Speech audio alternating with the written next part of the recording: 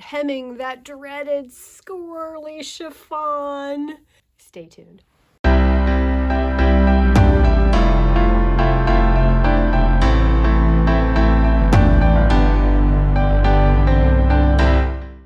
Hi sewers, I'm Carrie and this is So Darn Fun, a channel all about clothing alterations and other fun sewing items. If you've ever tried it, you know what I'm talking about. A love-hate relationship. It's pretty, you gotta love it, you gotta hate it. Not fun to deal with. All the formal dresses have it. So hard to deal with. Doesn't like to be hemmed. Bias likes to pull. We are going to whip it into shape. You hear that?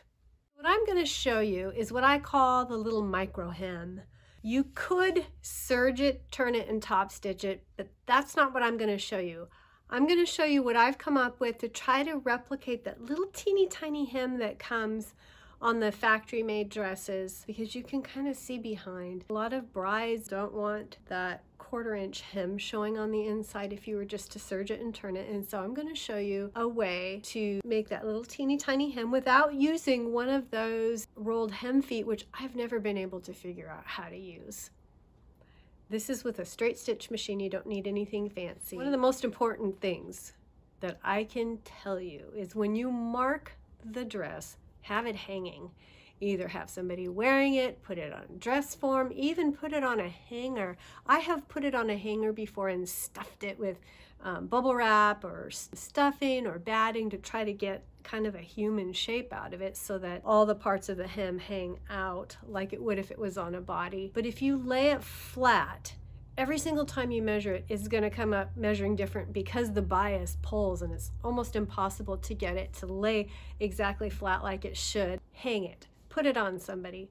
That way all the pull is going to come out of the bias and you're going to get a more accurate mark. I measure from the floor up. I have a chalk marker that I use that I think works really well for me. So that's the first most important thing, is to hang it while you measure it.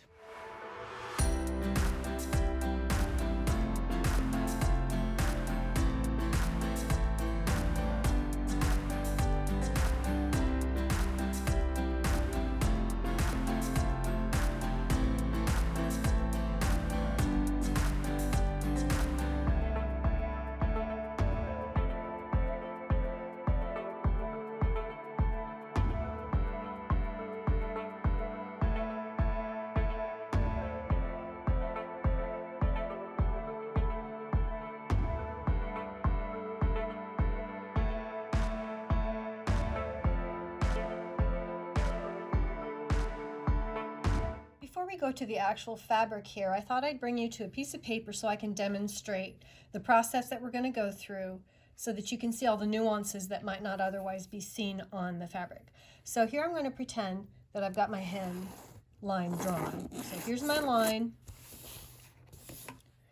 This is the extra part of the hem that's too long. So on my line here, with my iron, or in this case with my finger, I'm going to press on that line, pretend I'm ironing, so that it's nicely, neatly turned up. There's where my hemline is. And that's what I'm going to do with my iron on my fabric. I'm going to press it up exactly at that hemline. Now here's where it's a little bit tricky. What I'm going to do when I'm at the machine is I'm going to pull back the seam allowance a little bit without pressing it. This is going to be something that I just do freehand, and I've got a little dotted line here.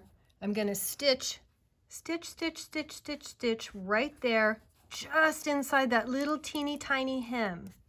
The benefit of this is the hemline that I need is already pressed up, and so when I go all the way down with those little tiny stitches just outside my actual hem, when I trim it away from the wrong side, so let's pretend that stitch down, and I'm going to trim it away right inside where those little tiny stitches are. Just go all the way down here. Pull that out of the way. I am able to now, from the right side, just fold that right under without a problem because it's already pressed on the line that I need. It's easy to fold it, and I have that itty bitty hem.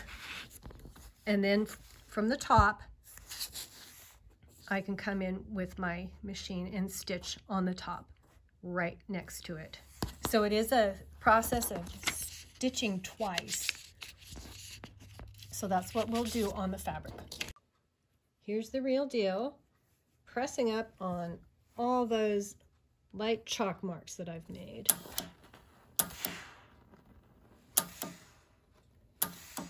Sometimes chiffon does not like to take a press very well, but I find that if you can cool it off with a towel or a hem or anything, just to kind of push it on there and let it cool down, then it holds that crease better.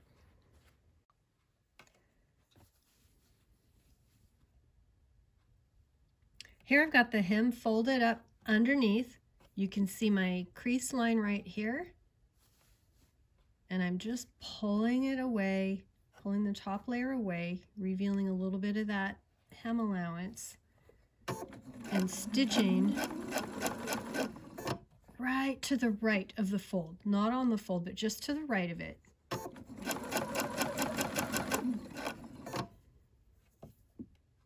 As I get to each section, I just kind of pull the top layer and peel it back just a little bit, revealing more of that hem allowance.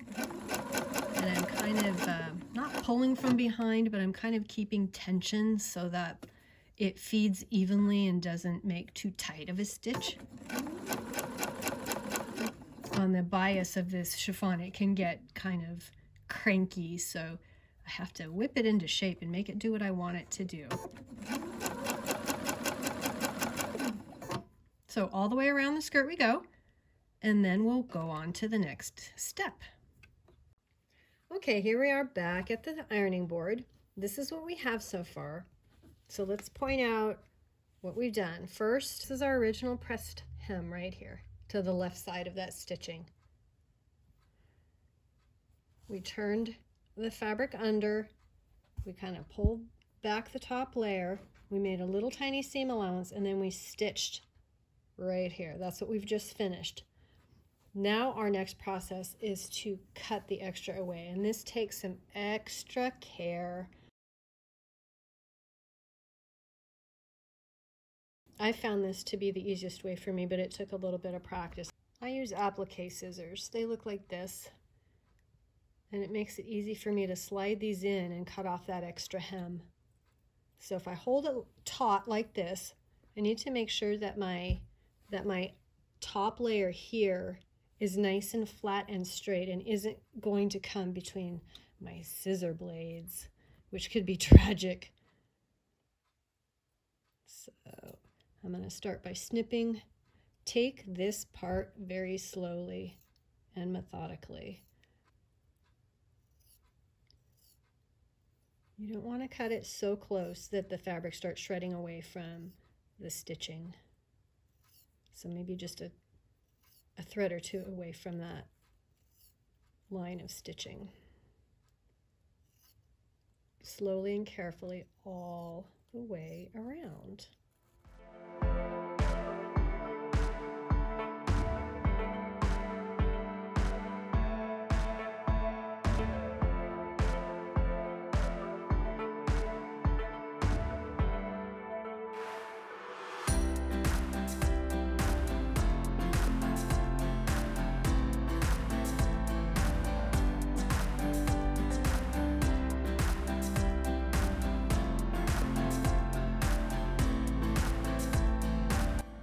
And voila, here's our nicely hemmed chiffon layer. With a little patience, a little practice, a little care, we can whip that chiffon into shape and fear it no more. And a special thanks to Helga the Helpful for being such a nice still dress form so that I could mark this without her wiggling around. No, really, I mean it. She's so modest. If you found the information in this video helpful, give a thumbs up and subscribe so that you can be notified of more helpful videos coming out. Thank you for watching So Darn Fun.